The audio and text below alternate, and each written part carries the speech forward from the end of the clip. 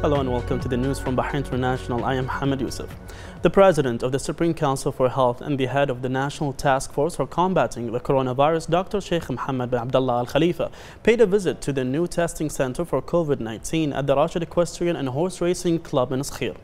The opening of the center was attended by the Minister of Health, Faiq Al-Saleh, and various members of the task force and the health sector.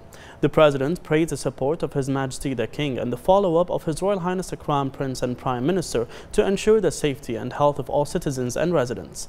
He said that the new center is intended to increase the testing capacity and to decrease waiting time for vaccination as part of the national efforts to combat the pandemic as per the guidelines of the WHO.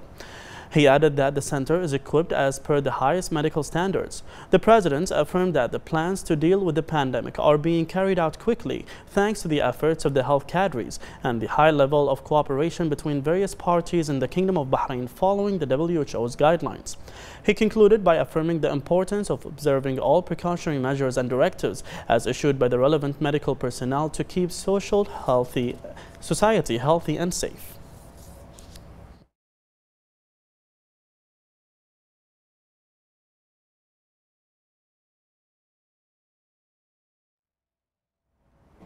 The Minister of Foreign Affairs, Dr. Abdulatif bin Rashid Al-Zayani, participated in the second session of the ministerial meeting for Arab-Japanese political dialogue, which was held remotely with the participation of Arab foreign ministers, the Japanese foreign minister, and the Secretary General of the Arab League. Dr. Al-Zayani delivered a speech in which he affirmed the political and economic position of Japan and praised the relations between Arab countries and Japan. He affirmed the importance to further enhance these relations in all fields in order to overcome all challenges, exchange political views, and achieve stability, especially for the Palestinian people. Dr. Zayani highlighted the Middle East region is going through a number of challenges, including conflicts among Arab countries such as Syria, Yemen, and Libya, as well as a threat of terrorism, foreign interference in Arab affairs. He affirmed that efforts are ongoing to achieve peace and stability, including the efforts of Saudi Arabia to reach a ceasefire in Yemen. The Minister of Regional and International Cooperation in the field of maritime security and energy is important, and it should receive great care and attention. He noted that terrorist acts in the Middle East region since 2019 to obstruct oil supplies and target oil tankers and installations represents a serious threat to energy security, regional and international peace and security, and it requires the international community to assume its full responsibilities towards these practices.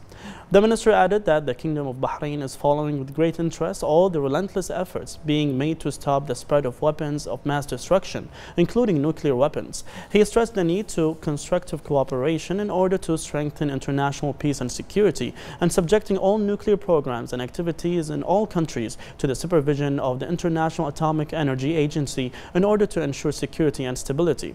The minister then affirmed the importance of cooperation and exchange of expertise to overcome the coronavirus pandemic and alleviate its impacts on the economic, social, and health levels.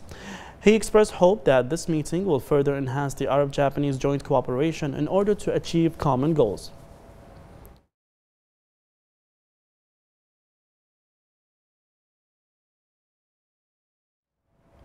The Kingdom of Bahrain joins the world in celebrating International Autism Awareness Day. The Minister of Labour and Social Development, Jamil Hameidan, affirmed the ministry's keenness to continue providing services for autistic people.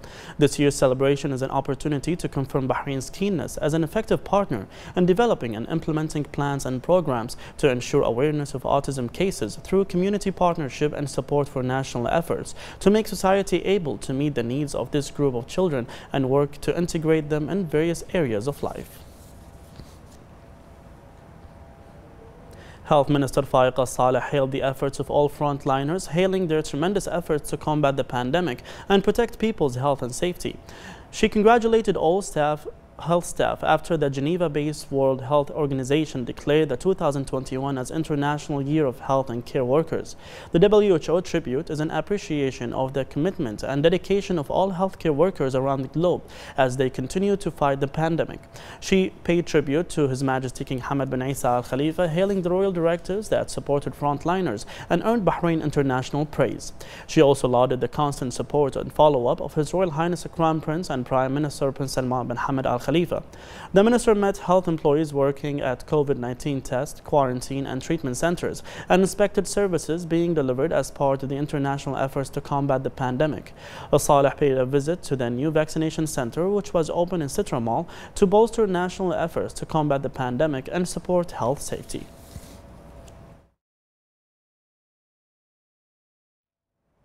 The issuance of the Sports Professionalism Law represents an advanced step in the history of Bahrain sports, as it will give it a great space to develop its administrative and technical systems. The law, which was approved by His Majesty the King after being approved by the Shura and Representatives Councils, indicates the unlimited support that the sports sector enjoys from His Majesty and will work to create all the ideal conditions for the affiliates of this sector in order to achieve the technical and administrative development of all sports and pave the way to raising Bahrain's balance from sports achievements at various levels. In addition, it will enhance the sports movement through a law that guarantees the sports system its rights, duties, and creating further achievements.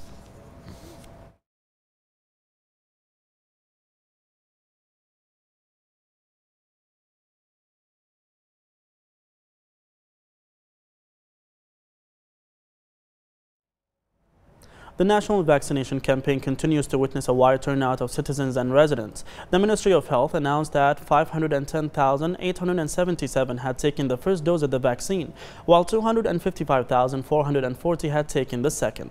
The ministry renewed its call for the community to commit to all precautionary measures and take the initiative to register for the coronavirus vaccination.